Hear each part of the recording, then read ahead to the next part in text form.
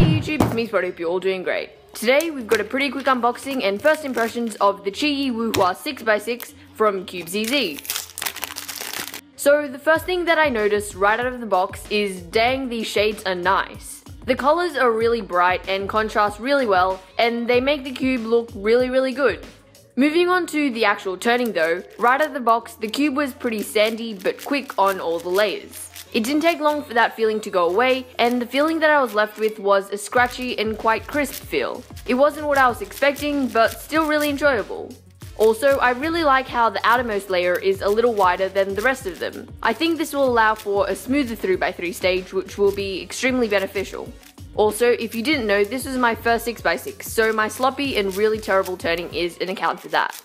The speed of this puzzle is fast, but not uncontrollable.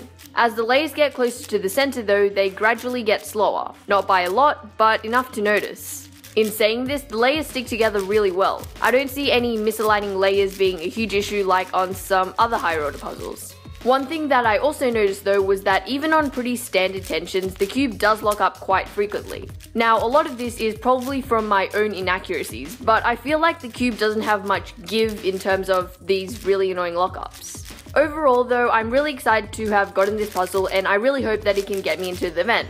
The turning is pretty nice and hopefully the performance will only improve as the cube gets more broken in. But yeah, that's all I've really got to say on the Qiyi WuHua right out of the box. Thank you all for watching and I'll catch you guys soon.